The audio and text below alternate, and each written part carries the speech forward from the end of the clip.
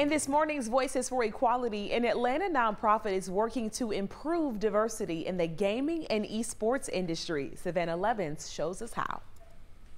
It's a $180 billion industry and growing. COVID created an opportunity where gaming skyrocketed.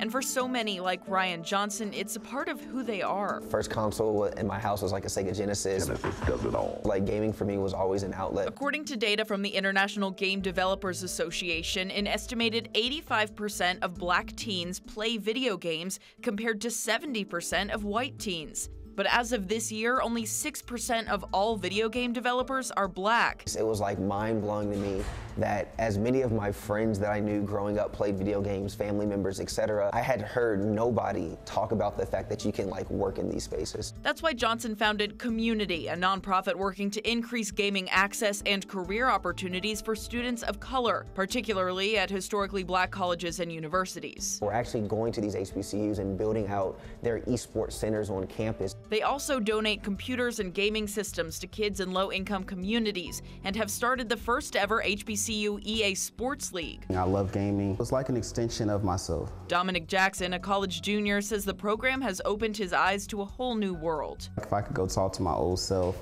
I wouldn't believe back then that you could make money playing video games. It was kind of just a dream, and I feel like everyone deserves an opportunity no matter where you're from or where you live. The team is pretty busy these days between their fundraising, outreach, and monthly town halls sharing available jobs and scholarships in the industry. Gaming is an intersection of film and television. There's a component of music. There's traditional sports. But you better believe they've set a little time aside. We're just trying to unlock players right now to enjoy the thing they love that brought them here in the first place. It's something that you can communicate back to the youth as something that has worth. Gaming is an industry for all of us. In Atlanta, Savannah Levins, 11 Alive News.